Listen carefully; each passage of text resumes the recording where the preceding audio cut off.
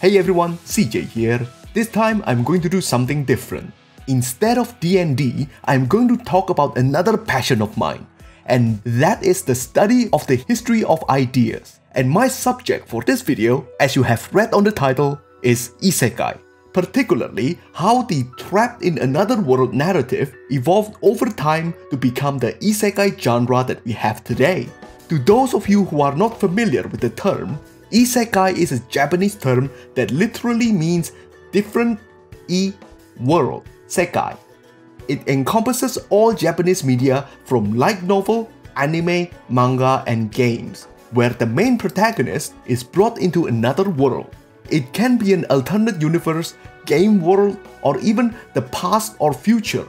They all count.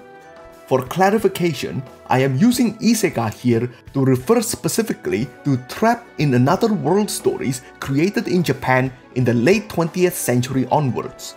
So what is the point to all this, you ask?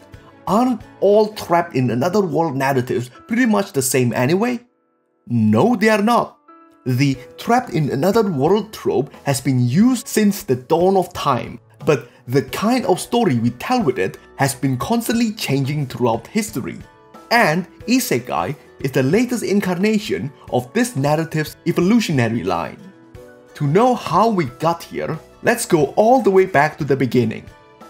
I have identified 5 distinct eras in the evolutionary timeline of the trapped in another world genre. The first era is the mythological era. The stories I will cite here are not necessarily the first stories of their kind, but they represent motifs common to that era.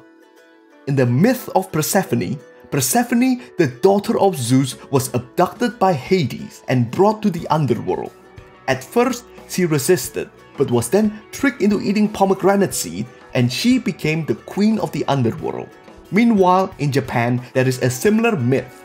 After the death of his wife, Izanagi, the creator god of Japan, ventured into the underworld to bring Izanami, his deceased wife, back into the world of the living. But unfortunately, she had partaken of food cooked in the furnace of the underworld. So, she was unable to return and was reduced to a monstrous form. When Izanagi finally saw her hideous visage, he was immensely shocked and immediately ran back to the land of the living, leaving his wife behind. The second era is the legendary era. Instead of featuring gods as protagonists, they start to feature mortal heroes instead. The Odyssey is really just a string of trapped in another world adventures for Odysseus. Instead of being separated from home by another dimension or a video game, he was separated by the sea, and also his captors and temptresses. Back in antiquities, any form of travel was perilous, and being separated by sea without a vessel is as good as being stranded in another world. For all the travels Odysseus did in his 10 years journey, he really only traveled a really small part of the Mediterranean Sea. He was also probably the proto-isekai harem protagonist. He had a run-in with sirens, relationship with the sorceress Circe, had a child with the nymph Calypso, and received care from Princess Nausicaa before finally returning to his wife Penelope. That's a pretty good score for Odysseus-kun, wouldn't you say? Meanwhile in Japan, Urashima Taro rescued a turtle from being tortured. He was then brought to the Dragon Palace by the same turtle, and he was entertained by Princess Otohime as a reward. After some time had passed, he decided to return home, and he was given a box that he was told to never open. Upon returning, he discovered that several hundred years had passed in his absence, and when curiosity got the better of him, he opened the box and was transformed into an old man. Here, we started to see a pattern developing, from gods to heroes to mortals. The protagonists of these stories are becoming more mundane and started to reflect the population at large, making them more identifiable to the audience. The third era is the Discovery era. In Gulliver's Travel, we started to see features resembling the modern trapped in another world and isekai genre. Here, we are introduced to the concept that a seemingly ordinary person, an everyman, can become immensely powerful in another world. the normal-sized Gulliver becomes gigantic in the island country of Lilliput, making him immensely more powerful in comparison to the inhabitants of the island. This changing perspective is most likely a product of its time, as explorers in the Age of Discovery have made contact with less technologically advanced civilization. The narrative of how a seemingly mundane person can become a godlike entity in another world entered our consciousness.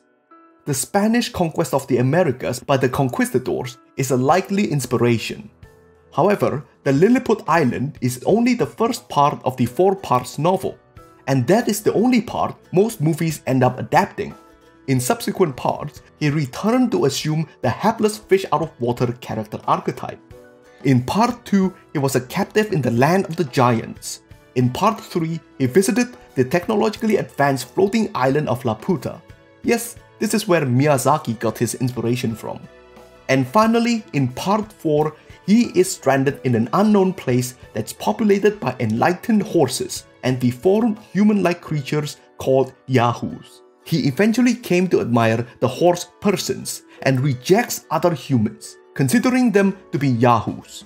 Even after he was driven out of their society, he was still unable to reconcile with the fact that he had to live among other humans, all of whom he now considers to be yahoos. Now, this is a major development. For once, the protagonist actually wants to stay in the other world. Then, finally, we have the modern era, heralded by Mark Twain's A Connecticut Yankee in King Arthur's Court, where all the recognizable isekai elements are finally brought together. I would go so far as to say that this novel is the direct ancestor of isekai stories we have today. In this novel, Hank Morgan, a firearm manufacturer, received a blow to his head from a disgruntled employee, and he found himself inexplicably transported to the past, to Camelot, the domain of King Arthur. Using his knowledge of future events like the impending solar eclipse, he was able to save himself from being burned on a stake by deceiving the gullible medieval people into thinking that he was a powerful wizard. With his technical know-how, he was able to gain power and clout. He eventually ended slavery in medieval England and built a Gatling gun to battle against 30,000 Catholic knights, which he won with the help of 50-odd underage murder gunners. Yep, the novel is pretty hardcore compared to the Hollywood adaptation. In the process, Hank also nabbed himself a chatty waifu. Tragic end aside, this novel got all the important elements of the isekai genre today. Then, Narnia came around, combining the Chosen One trope with the genre, turning it into a popular convention, but it is not always used. For the rest of the 20th century, most trapped in another world stories have similar format to Connecticut Yankee and Narnia. Yes, there are a few subversions of the genre, but these are the base narratives they are subverting from. The Japanese isekai fiction have their own phases too. Early Japanese isekai animes such as Aura Battler Danbain, Inuyasha, Dot Hack, Log Horizon follows this basic structure. Other than the inclusion of mechas and katanas, they are essentially the same type of stories. Nothing changes until the mid-2010s. I would call this era the Isekai era. To be fair, this current development seems to be unique to the media produced in Japan. It may never catch on in the West, possibly making this a divergent evolution. But who knows? Despite its size, Japan is a media powerhouse in the world stage, and we may see this development bleed into the West. To put this development into context, let's review the changes we have seen throughout different eras. In the mythological era, the protagonists of Trapped in Another World stories are usually gods. Then, as we move to the next era, the protagonists become steadily less powerful. Heroes in the legendary era, strong yet mortal. Then, the everyman in the Discovery and modern era, followed by children and teens in early isekai media, and in this isekai era, they have become neets, hikikomoris, or other types of social rejects. In case you are not familiar with the term, NEET means someone who is unemployed and is not engaged in studies or training. Hikikomori are shut-ins who refuse to step out of their homes or rooms. Meanwhile, the power they wield increases exponentially in relation to their natural endowment. The gods had godlike powers, yet they were powerless against the threats of the underworld. The heroes, like Odysseus, had the gods' assistance, but he still spent most of his time in captivity, hiding, or running away. The everyman in the Discovery era is no more powerful than we are. But what is normal for him turns out to be exceptional in another world. Shifting the power balance in his favor, the everyman in the modern era has the added benefit of his education, making him godlike, with Hank being able to defeat 30,000 knights with his guns and some assistance. In the Isekai era, the protagonists are practically gods because they are given cheats. Cheats or Cheeto is a term used in isekai fiction to denote the unique special power given to the protagonist on top of their more mundane abilities like education or athleticism. Admittedly, the term cheat had never been clearly defined, but I consider it to be something that is unique to the protagonist or at least possessed only by very rare few individuals.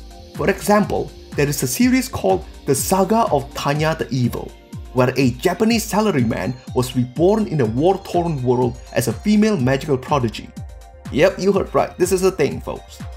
She brought with her her knowledge from her previous life, but that wouldn't really be considered a cheat, since her intelligence can theoretically be matched by the inhabitants of the world.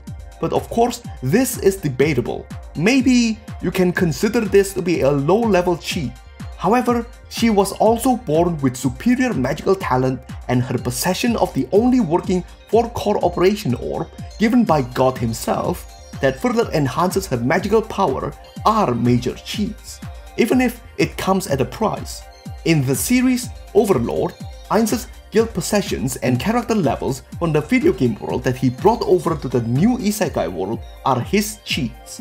It is even a bit of an arms race in the isekai media industry to see who can create the most interesting cheats. Sometimes it is even subverted when the cheat turns out to be a lazy and useless goddess who creates more trouble than she is worth. The protagonist's attachment to the other world also changes throughout the eras. It starts with a complete nope, nobody wants to stay in the underworld, then it becomes a tempting place to stay in, but the protagonist would still prefer to go home. Eventually, it becomes a better place than home. Gulliver and Hank would have loved to stay in their other worlds, but they were ultimately dragged back home kicking and screaming. In the isekai era, however, the other world is home. In recent isekai fictions, hardly any of the protagonists have any plans to go home. Ainz doesn't look like he's trying to find a way home either. Neither do Subaru from Re:Zero, Rimuru from Reincarnated as Slime, and Kazuma from Konosuba. For the last entry, it is actually Aqua, the goddess he brought to the other world, who wants to go home. But to do that, the Demon Lord has to be defeated. Judging by her character, she would probably just waste her time loitering around until some other heroes do the job for her. One way you can be sure that they are not planning to bring the protagonist home is the use of reincarnation as plot device. Reincarnation provides closure to the protagonist's previous life and world, so they can forget about it and start anew, focusing on the more fun and exciting world with abandon. Another interesting development I discovered in the more recent isekais is that there is a lack of tension and conflict.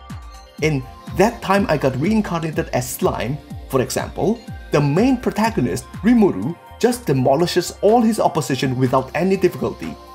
Even when there is a supposedly tense moment when the audience thought that he might get burned to death, we quickly discover that he has immunity to flame after all. Konosuba has the same deal, but then again it is a comedy. Comedies can get away with everything because they are not supposed to be taken seriously. For a long time, I thought that the lack of conflict in these stories is a failure in storytelling. But after re-evaluating it, I realized that this is not a bug. It is actually a feature. Many of these fictions are not meant to be grand adventures or a hero's journey. Some of them are just slice-of-life narratives about how an undefeatable protagonist gloriously triumphs over all obstacles. In a way, they are just outlets for the viewers to live vicariously. new isekais just gives their audience what they like. These are the refined sugars of escapist fantasy. It is also a reflection of the types of media we consume today. Cat videos, mukbang, where people just watch other people eat things, and gameplay videos by expert players. Stress-free entertainment. But I think this development is more relevant to the Japanese society, as these medias are primarily created for the Japanese market.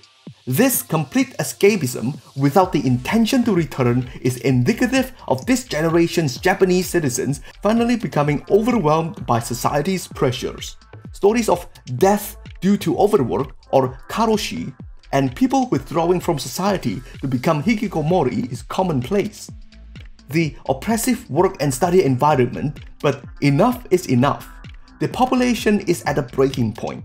That is why in recent years there is enough political will for the Japanese government to even dare to propose labor reform laws. The law was passed this year, but it would take some time until we can see if it has any effects. If you are a fan of isekai, you don't have to feel attacked. This is just an observation that I have made. It is by no means a negative criticism of the genre. I could even be wrong. But tell me, what do you think in the comments? One of the best innovation that came out of this evolution, in my opinion, is the separation of the trapped in another world genre with the adventure genre. And this is how we get stories like Restaurant to Another World, which is a series of character studies on fantasy-based characters who frequent a restaurant serving modern Japanese cuisines. Trust me, it is much better than it sounds. In a way, I think the paradigm shift from perceiving the other world and its inhabitants as something to be feared or conquered into something to be embraced instead can offer us interesting new narratives to explore. Just because something is different, it doesn't mean that it has to be rejected, and home can be wherever you consider it to be. Alright, that's it folks. Hope that was as interesting for you as it was for me researching this video. By the way, in case you don't know, I have released a 5th edition D&D class based on the JoJo and Persona series. You can find the relevant link in the doobly-doo. CJ, over and out.